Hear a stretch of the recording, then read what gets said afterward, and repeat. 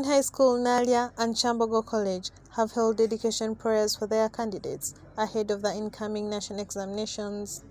The headmistress, Miss Mwanje Mary, emphasized the importance of parents' support to their children as a contribution to their success.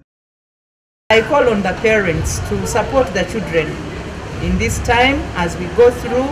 October 17th is the first exam for Senior 4, and then the Senior 6s, of course, will do theirs in November. On the 18th, that will be their briefing. The head teacher of Kyambogo College, Mr. Stanley Mugume, urged the students to utilize the remaining time effectively.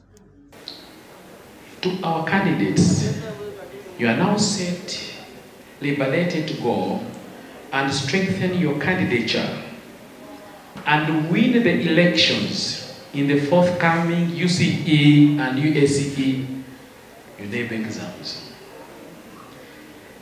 Your father requested you to utilize the remaining time by emphasizing the 3 C's. The first C, consultation. The second C, cooperation. The third C, coordination.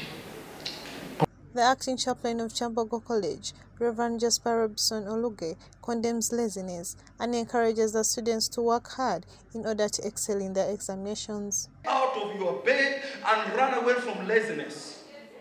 We have so many lazy Christians. Some of you Christians are so lazy. You don't want to work. You're always praying. And when results come, you have F9. You bring embarrassment to the kingdom of God. The Uganda National Examinations Board is set to examine students at all levels of education, which include primary, O and A levels.